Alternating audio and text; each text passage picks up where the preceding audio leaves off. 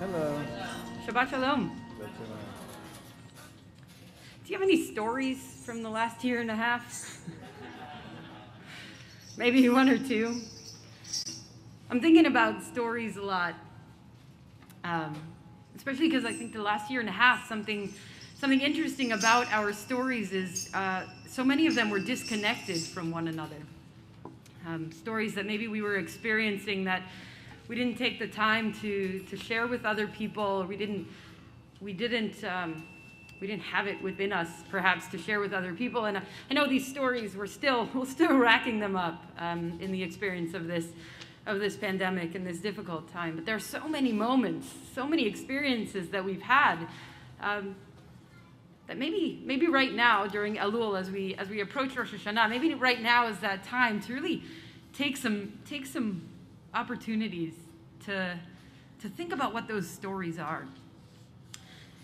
And I'm thinking about stories because at the beginning of our parsha, Tavo, we are going to read this really interesting sort of ritual pageant that takes place when the Israelites finally arrive in the land of Israel. They're getting these instructions before they get there, since they're taking place in Torah. But when they finally arrive in the land of Israel and they have first fruits from their crops, they are supposed to bring those first fruits, those bikkurim, to the temple, to the Beit HaMikdash. And they're going to present them in a particular way, and they have a basket, and they give it to the Kohen and the priest, who receives the basket in a particular way. And the Talmud even tells us that along the way there were like parades and cheering, and everybody was so excited for this thing to happen, this presentation of the bikkurim. And when they get there, something a little bit unexpected is supposed to happen. As we read in the beginning of our parsha, when you get there, you shall recite this story.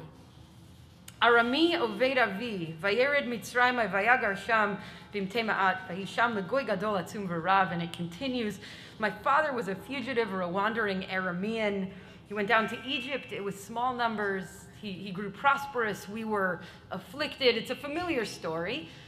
And actually the words themselves might be familiar to you because they're words that we say on Pesach.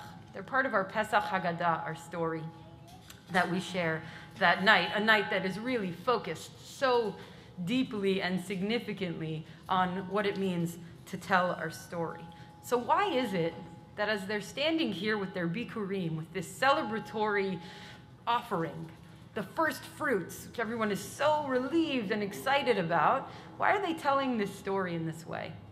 We've talked about this a little bit over the years. Rabbi Brous shared many years ago a really fascinating study which showed a correlation between kids who knew their family's stories, who knew their history, the ups and the downs, and resilience and self-esteem.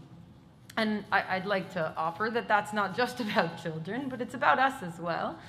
Now, we've had a collective story, just like the person in this ritual is sharing a collective story, but he's sharing it in the first person, right? My ancestor, right? Because he's taking on this collective story, this shared narrative, but he's really thinking about, well, what's my experience? Because it keeps going, and it says, and then God brought us to this place flowing with milk and honey.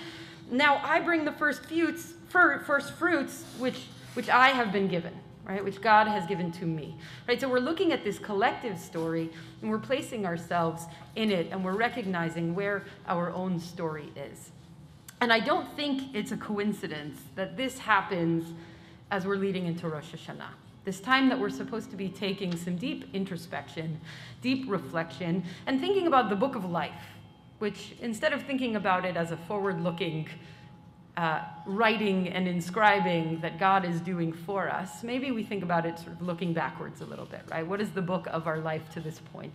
And so I want to invite you, as we prepare for Rosh Hashanah and for Yom Kippur, as we take these opportunities of Elul to prepare ourselves in all kinds of ways, I want to offer the challenge and the importance of telling your stories from particularly this past year and a half, these stories that maybe we haven't shared. And I say it's a challenge because it's not always easy to do.